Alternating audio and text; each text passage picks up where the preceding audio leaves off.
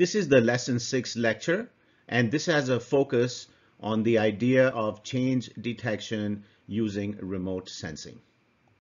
Therefore, the focus is on digital change detection because most, if not all, contemporary remotely sensed imagery is digital in nature. So biophysical materials and human-made features, anthropogenic features on the surface of the Earth are inventoried using remote sensing and field techniques. Some of the data are fairly static. They do not change over time, like landforms, mountains, rivers, and so forth typically remain just about the same.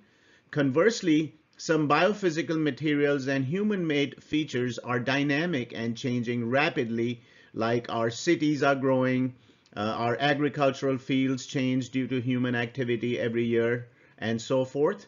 And it is important that such changes be inventoried accurately so that the physical and human processes at work can be more fully understood. So therefore, if you have imagery at 2 times acquired through remotely sensed methods, it has a story of a change detection, of a change that took place, and what might be the human and the social and the economic processes that are driving this change can be inferred to an extent.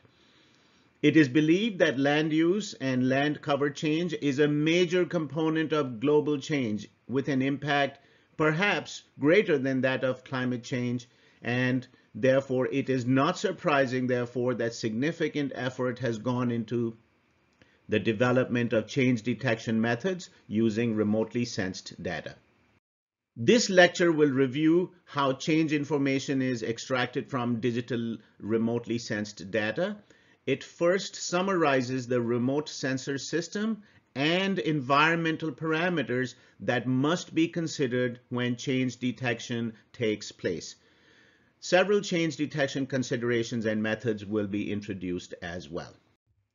This is a generalized workflow for change detection using remotely sensed imagery. And it begins with stating the nature of the change detection problem. What is it that you are looking for? And you begin by specifying the change detection geographic region of interest, the change detection time period. Is it daily, seasonal, yearly? What's the temporal cycles needed for this change detection? Define the classes of interest in a classification system. Then select either hard or fuzzy change detection logic. We will talk about hard and fuzzy classification briefly at a later time. And then select per pixel or object-based change detection techniques. Then there are other considerations of significance when performing change detection. The remote sensing system considerations, that is knowledge of the sensor and how rapidly does it take the imagery and what kind of resolutions it has. There are environmental considerations as well. What were the atmospheric conditions during the time of data acquisition, during both times?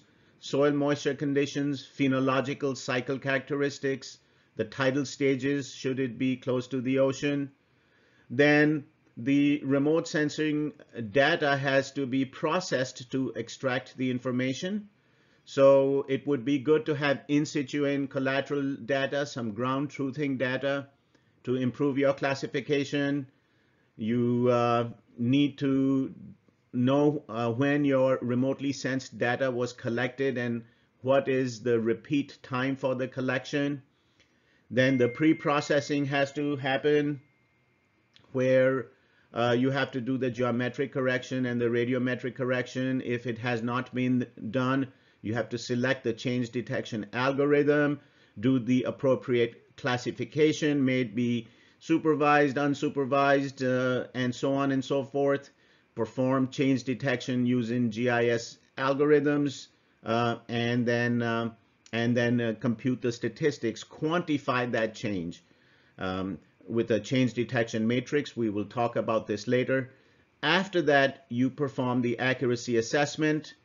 You compare the land cover map with either an image that you have of this region that is of a higher spatial resolution that you can use for ground truthing, or having access to field data for this accuracy assessment. We will focus in on accuracy assessment in greater detail in lesson 8. And then once you've done the accuracy assessment, if your product meets the standards that you need for an effective change detection, that is good. Otherwise, you go back and you repeat parts of this process again iteratively till you have a product that works for you and gives you the ability to answer the question that you were trying to probe. So the dimensions of the change detection region of interest, the ROI, must be carefully identified and held constant throughout a change detection project. So this geographic region of interest, may it be a county, state, or a watershed, is especially important in change detection studies because it must be completely covered by the dates of imagery available, the N dates of imagery available. N could be 1, 2, 3, 4, however many repeat dates. Failure to ensure that each of the multiple date images covers the geographic area of interest results in a change detection and change detection maps with data voids that are problematic when computing change statistics and trying to quantify the change. The change detection time period is very important as well. There are certain problems that need very rapid time cycles for the data to be converted into information, as we have seen with several firefighting posts in previous discussions, that the data needs to be changed into information very rapidly, and that is true for most disaster response applications. Sometimes the time period selected over which the change is to be monitored is too short or too long to capture the information of interest. So the analyst must be very careful to identify the optimal change detection time periods. So it will be different for agriculture versus for fighting a fire, for example, or a disaster response, if there is any flooding or a hurricane or a tornado and so forth, then the time cycles for change detection are much quicker, and the delta t's are much smaller. This selection is dictated by the nature of the problem. Traffic transportation studies might require a change detection period of just a few seconds or minutes, and images obtained monthly or seasonally might be sufficient to monitor the greening of a continent. Careful selection of the change detection time period can ensure that resource analysis funds are not wasted. It is very important to select an appropriate land cover, land use classification scheme when you are doing change detection, such that your before and after images are codified within the same land use classification scheme. So it is wise to use an established, standardized land cover use classification system for change detection, such as the following. So the American Planning Association has its own land-based classification standard. The USGS has the Anderson system, the land use and land cover classification system for use with remote sensor data. The U.S. National Vegetation Classification System can also be used. The U.S. Fish and Wildlife Service has a classification of wetlands and deep water habitats of the United States, and the International Geosphere Biosphere Program also has its own land cover classification system, and use of standardized classification systems allows change information to be compared with other studies. In this course, we have focused mainly on hard classification. Hard land cover classification means that you have assigned the objects or the pixels to a particular land cover class, may it be forest, pasture, agriculture, whatever the case might be. But sometimes you can have a fuzzy classification as well, that this pixel or this object could be this class, or it could be that other class as well. and that's known as fuzzy classification. So most change detection studies have been based on the comparison of multiple date hard land cover classifications of remotely sensed data. The result is the creation of a hard change detection map consisting of information about the change in discrete categories. For example, change in forest class or change in agricultural class, or changes in built-up urban classes from one class to another, one specific class to another. And this is still very important and practical in many instances, but we now recognize that it is ideal to capture both discrete and fuzzy changes in the landscape where possible. You can also have change detection based on a per pixel basis or in per object basis using the object-oriented change detection. Most digital image change detection is based on processing a date n, some previous date, and then a date n+1, some subsequent date, classification maps pixel by pixel. Okay, but this is changing with the onset of OBIA, where we are seeing a lot of studies in which the change is done object by object. So a pixel-based change is commonly referred to as per pixel change detection. Object-oriented change detections involves the comparison of two or more scenes consisting of many relatively homogeneous image objects, which are patches or segments, same thing. And the smaller number of relatively homogeneous image objects in the two scenes are then subjected to various change detection techniques. There are remote sensing system considerations to be taken when you are doing remotely sensed change detection. Successful remote sensing change detection requires careful attention to remote sensor system considerations and environmental characteristics in the study area.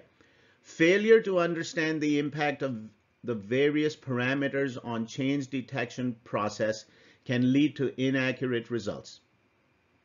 Ideally, the remotely sensed data used to perform change detection is acquired by a remote sensor system that holds the following resolutions constant: temporal, spatial, that includes the look angle, spectral, and radiometric resolutions, and we will discuss these in greater detail in subsequent slides. The remote sensing system parameter temporal resolution is very important for change detection studies. Two temporal resolutions should be held constant during the change detection if possible.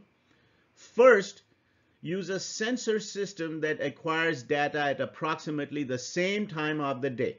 For example, Landsat thematic data, thematic mapper data, TM data, are acquired before 9:45 a.m. for most of the coterminous United States. This eliminates the diurnal sun angle effects that can cause anomalous differences in the reflectance properties of the remote sensor data. What that means is that we want to try to keep the illumination conditions to be about the same in making a comparison. And second, acquire remote sensor data on anniversary dates. For example, February 1st, 2005 and February 1st, 2007. Anniversary date imagery minimizes the influence of seasonal sun angle and plant phenological differences that can negatively impact a change detection project. Another critical remote sensing system parameter is spatial resolution involved in the change detection study. So accurate spatial registration of at least two images is essential for digital change detection.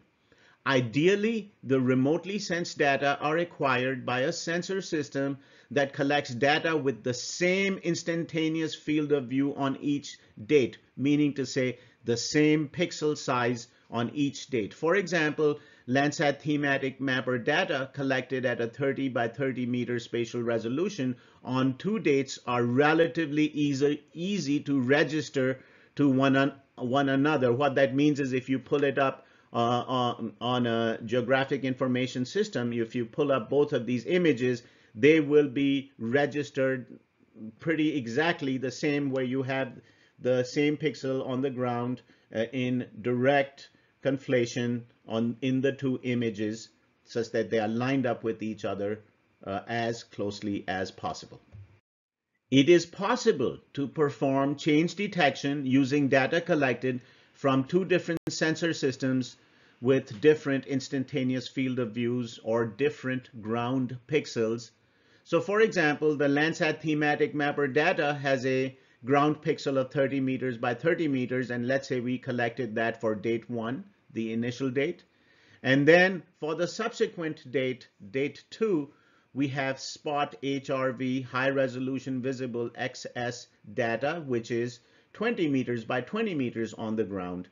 In such cases, it is usually necessary to decide on a representative minimum mapping unit. So let's say you could decide 20 meters by 20 meters, or you could choose 30 meters by 30 meters, depending on that particular problem and the issues involved.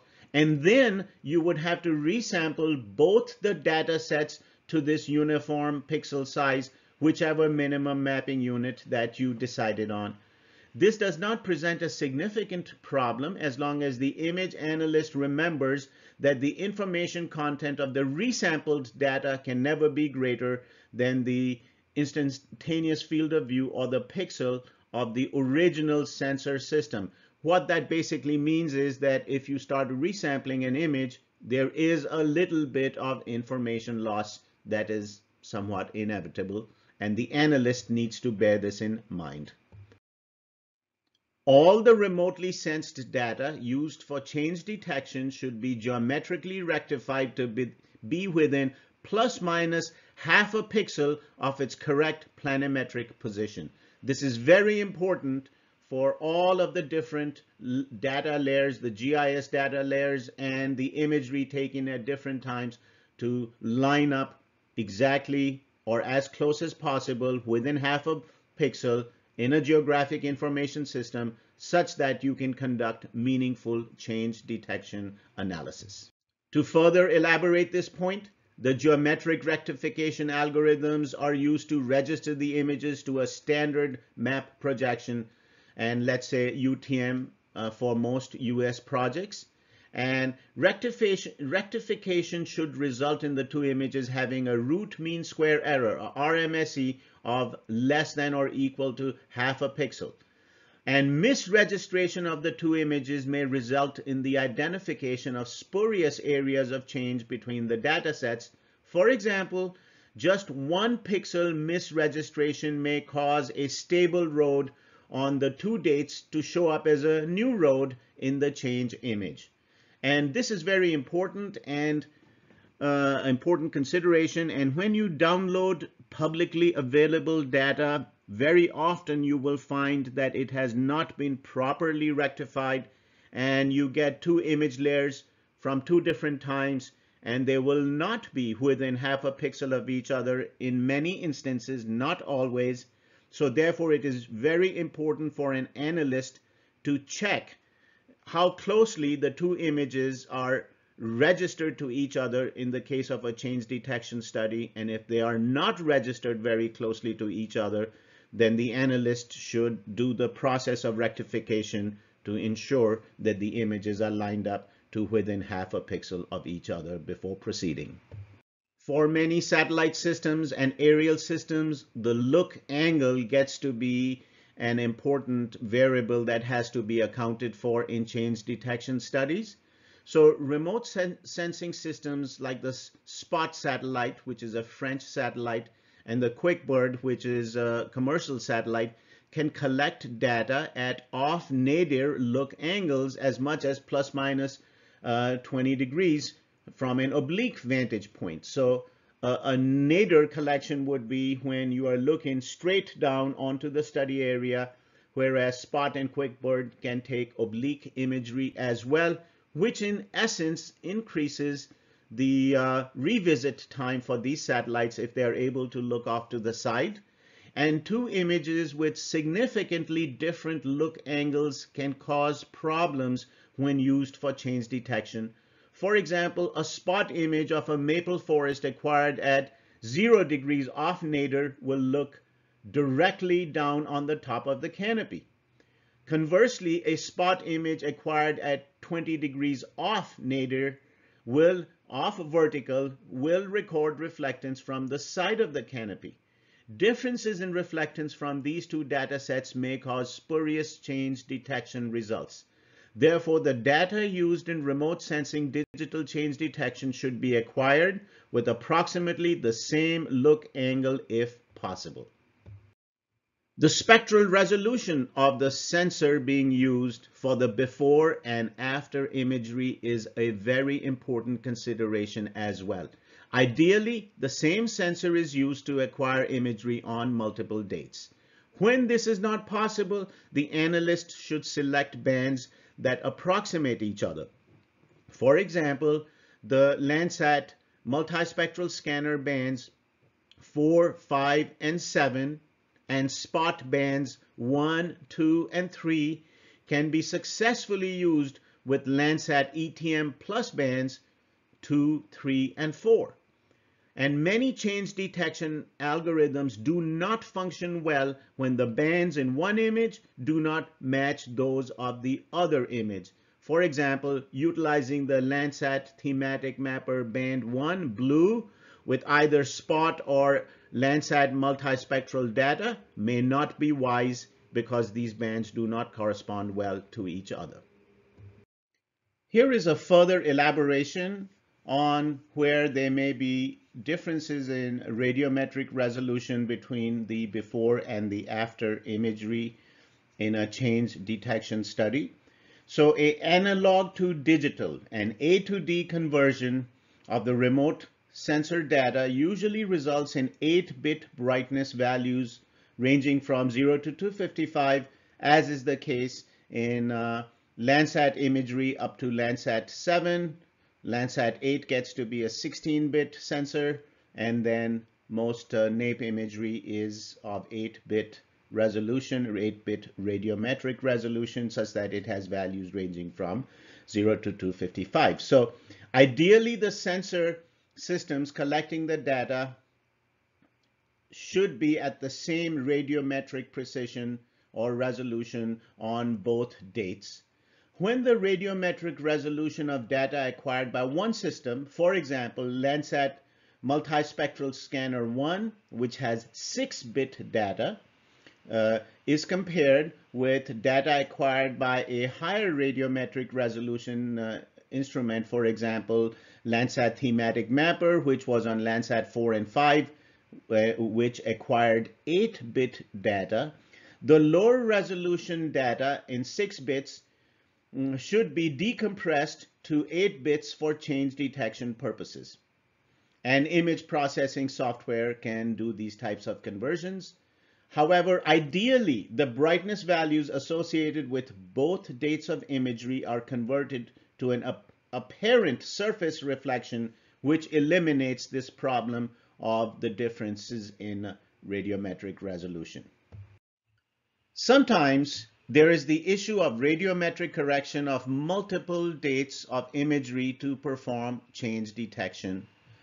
So let's say if you have the top of atmosphere reflectance, then you would have to do the absolute radiometric correction for each image. So do the atmospheric corrections and so forth such that you can recover the surface reflectance for each image, and then you can do the processing to see what kind of changes occurred over time. Another option is a relative radiometric correction, that you just take the first image as a baseline, and what you do is you take the multiple date images and you normalize the image histograms relative to this first baseline image such that you mimic similar lighting conditions before you proceed with your change detection exercise. Understanding the remote sensing environmental conditions of the study area is of great importance when conducting change detection. So therefore, this is where domain knowledge comes into play, and the failure to understand the impact of various environmental characteristics on the remote sensing change detection process can lead to inaccurate results. And when performing change detection, it is desirable to hold as many environmental variables constant as possible. One example of such an environmental parameter is soil moisture. So ideally, soil moisture conditions should be identical for the successive, for the end dates. However, 1, 2, 3, 4 dates of imagery used in a change detection project. Extremely wet or dry conditions on one of the dates can cause change detection problems. It is important to review precipitation records to determine how much rain or snow fell in the days and weeks prior to the remote sensing collection. When soil moisture differences between the dates are significant for only certain parts of the study area, perhaps due to a local thunderstorm, it may be necessary to stratify or to cut out those affected areas and perform a separate change detection analysis, which can be added back in the final stages of the project. Another very important environmental parameter is the phenological cycle characteristics. Natural ecosystems go through repeatable, predictable cycles of development. Humans also modify the landscape in predictable stages. These cycles of predictable development are referred to as phenological cycles. Analysts use this information to identify when remotely sensed data should be collected. Therefore, analysts must be familiar with the biophysical characteristics of the vegetation, soils, and water constituents of ecosystems and their phenological cycles. Likewise, they must understand human-made development phenological cycles, such as those associated with residential expansion at the urban-rural fringe. Let's take a focus on the notion of vegetation phenology. Vegetation grows according to relatively predictable diurnal, seasonal, and annual phenological cycles. Obtaining near anniversary images greatly minimizes the effects of seasonal phenological differences that may cause spurious change to be detected in imagery. When attempting to identify change in agricultural crops, the analyst must be aware of when the crops were planted. Ideally, monoculture crops, for example, corn, wheat, are planted at approximately the same time of the year on the two dates of the imagery. A month lag date between fields of the same crop can cause serious change detection error. Here is a graphic that shows the example of vegetation phenological cycles along with Landsat multispectral scanner images of one field during a growing season at the San Joaquin and Imperial Valley in California. So this picture somewhat speaks for itself, and you can see the different stages for sugar beets, cotton, and alfalfa, and it's got the corresponding multispectral scanner imagery along with it. Some of it is in, as you can see, in the color infrared false color combination, and some in real color. And also bear in mind that the multispectral scanner has an 80-meter pixel, pretty large pixel, and therefore this must be looking at pretty large fields of these crops. Furthermore, for vegetation phenology and particularly for agriculture, changes in row spacing and direction can have an impact on the change detection study.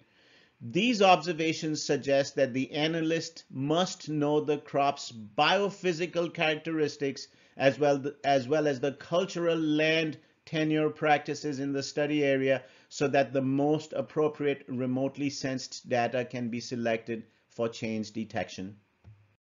So here's a dichotomous key used to identify progressive stages of residential development, pointing at the urban-suburban phenological cycles and the entire process of how this urban-suburban interface is going to change is mapped out like a flow chart. Please take a moment to look at this process. And knowledge of these types of processes is what a domain expert brings to change detection in remote sensing. So somebody who has experience and knowledge of the phenomena that is being examined is critical to have a successful remotely sensed data-based detection study, a change detection study. So here's just a visual example of how you have a residential development near Denver, Colorado, and how the land cover is changing between two dates in 1976 and then later on in 1978. And this process is now automated in geographic information systems, was done more so by hand at that time, but you get the basic idea. The same kind of mapping and change detection is now done with digital technology. The selection of a change detection algorithm is an important consideration as well.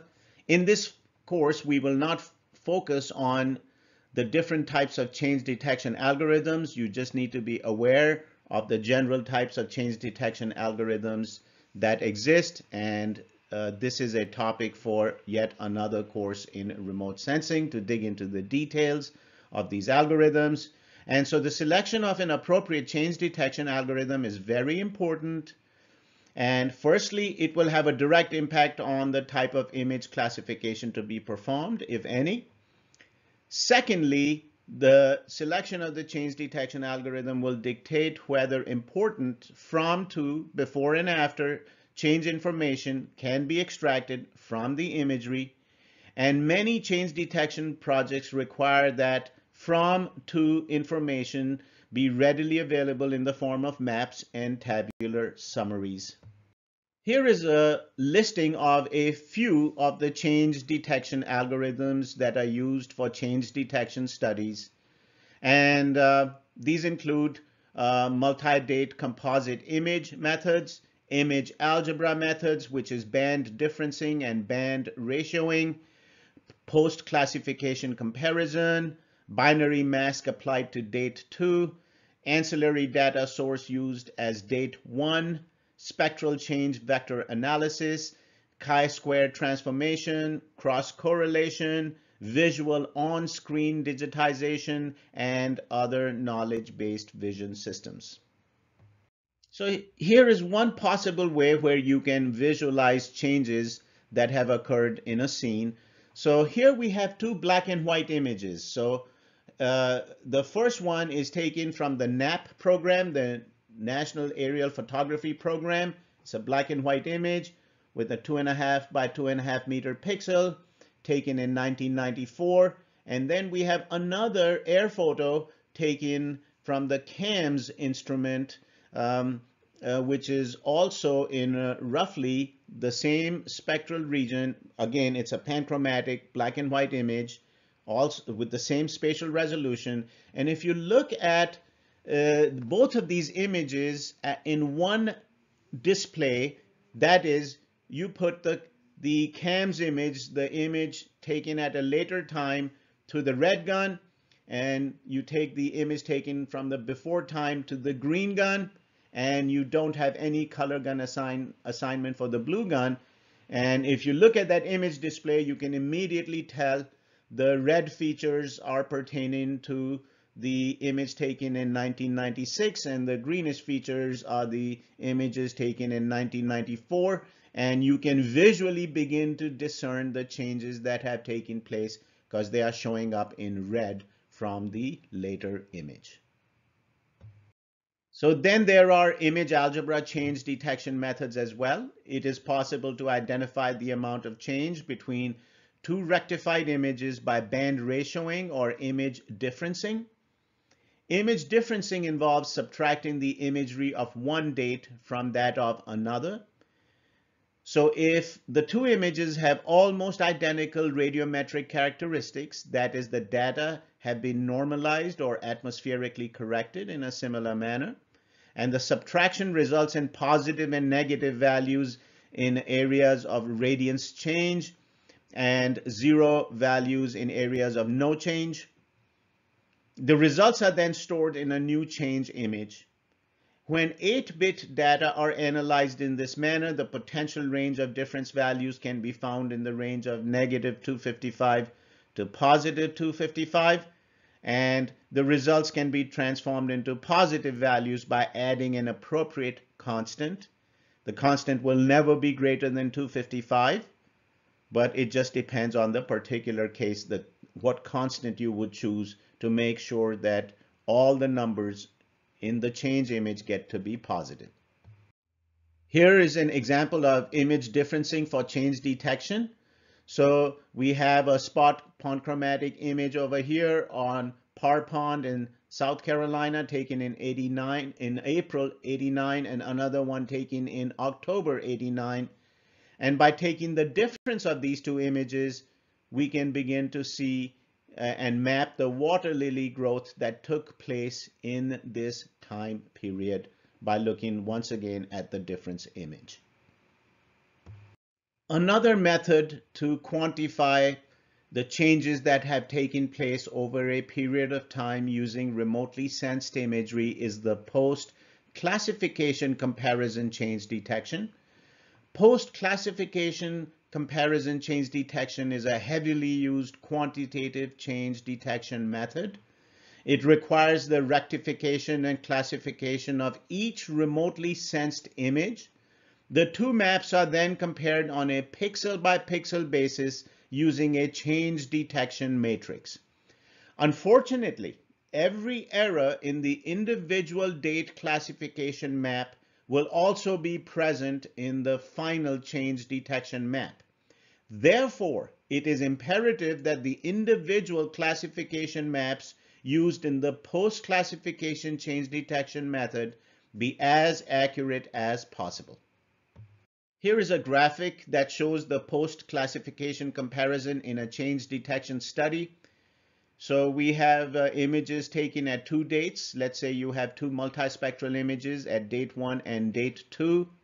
Both of them have undergone similar pre-processing, and then both of them are distilled into a land cover map for date 1 and a land cover map for date 2. And from these two land cover maps, you can come up with a change map and a change detection matrix, as we will see in the subsequent slides. So here are two case studies for post-classification comparison and change detection. So one is for Kittredge, South Carolina between 1982 and 1988, and the other is for Fort Moultrie, also in South Carolina, for 1982 and 1988. And here are the two Landsat images that were used in this study. In the next step, we can see that both the before and after images for both of these two study areas have been developed into a classified land cover map, as shown. By getting a difference image between the classified maps, we can identify areas of change in both of these two study areas, as you can see from this graphic. So by looking at the two land cover maps, the before and after land cover maps for each one of the study areas, you can construct a change detection matrix by which you can quantify the land cover change that has occurred. So you can see that in the columns in the vertical direction, we have the before image, 1982 image, land cover characteristics listed over here. And then in the rows or in the horizontal direction, we have the after image, 1988, and the land cover classes developed from the after imagery. And then we can see that in the diagonal elements is where there is no change, that where you had developed land in 1982, and you still have developed land in 1982. But you can also begin to quantify the changes where you had a particular class in 1982, and we can see that that class has changed into other classes in 1988. So please take a moment to look at this change detection matrix such that it gives you an idea on how land cover change is quantified using this method. Here we have a simplification of a change matrix to look at the post classification comparison change in a change detection study. So you can see that the initial state is the year 2000 and the final state is the year 2007. The diagonal elements represent no change. What was initially water is still water along the diagonal elements, but the off diagonal elements show you the change that happened from one class to another class. And please take a look at this matrix to try to understand the logic of it. Sometimes for change detection studies, using an ancillary data source as date one ends up being very convenient and useful and effective. So sometimes there's a land cover data source that may be used in place of a traditional remote sensing image in the change detection process. So for example, the U.S. Fish and Wildlife Service conducted a National Wetland Inventory, NWI, of the United States at a 1:24,000 scale. Some of these data have been digitized, and in fact, most of these have been digitized at this date and are available on the internet. So instead of using a remotely sensed image as date one in a coastal change detection project, it is possible to substitute a digital national wetland inventory map of the region as the initial state. In this case, the NWI map is recoded to be compatible with the classification scheme being used. And next, date two of the analysis is classified and then compared on a pixel by pixel basis with date one information using post classification comparison methods. The traditional from to information then can be derived in a change matrix. So here's a graphic that shows change detection using an ancillary data source as date one.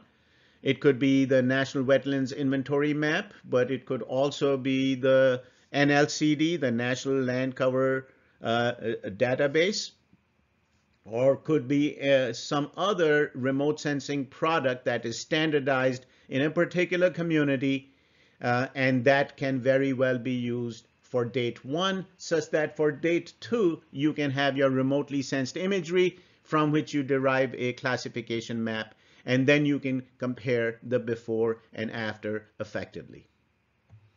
There's another advanced method to look at changes in a study area using remotely sensed imagery, and this is known as the spectral change vector analysis.